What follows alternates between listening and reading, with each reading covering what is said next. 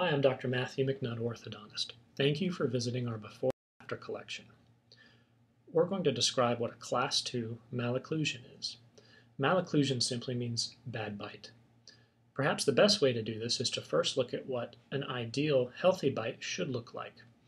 The teeth that you see on the screen are arranged in that ideal best bite. Let's use these arrows. You'll notice that when they're lined up, that this lower first molar is a half a tooth ahead of its upper partner.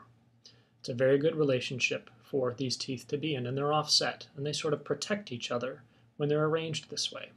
You'll notice these premolars are in the same arrangement here, here, as well as these canines. Also, when the teeth come together in a proper bite, you'll notice that the lower front teeth are tucked up just behind the upper front teeth. Now, a Class II malocclusion, or as many people refer to it, an underbite, looks something like this. You'll notice in this arrangement that the upper front teeth typically are well forward of the lower front teeth. It doesn't allow the front teeth to work together, and it's very difficult to efficiently chew food. It also asks the back teeth to do more than their fair share of the work, since the front teeth aren't really contributing very much. You'll notice in a Class II malocclusion that this lower molar is positioned well behind the upper partner.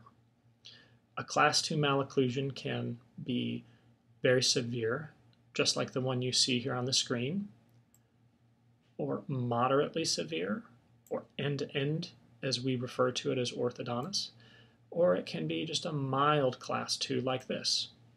Depending on the severity of the bite, that will guide the orthodontist in terms of what type of treatment plan is best for each individual patient. You might find that in a very severe case, like this one, we will use a bite corrector with braces in order to fix the bite. If the teeth are stacked end on end like this, we may elect to use just rubber bands with braces in order to fix the bite. In fact, that's also a great way in a case where it's only a mild Class II problem like this. So when you're looking at our before and after collection, you'll see a variety of cases that were treated in different ways depending on each individual patient's needs. Oftentimes, for our very severe cases, we'll use a bite corrector like a Mara or a Herbst. These bite correctors are attached to the teeth and used in conjunction with the braces to correct the bite. The nice thing about them is that they don't rely on the patient to put them in and out like you would rubber bands or, say, a headgear. The orthodontist fits them over the teeth, and they don't come off until the orthodontist removes them. So for parents with teens worried about your teenager actually wearing their appliances or helping us fix the bite, with a bite corrector, you don't have to worry about that. It's in 24/7 doing its job.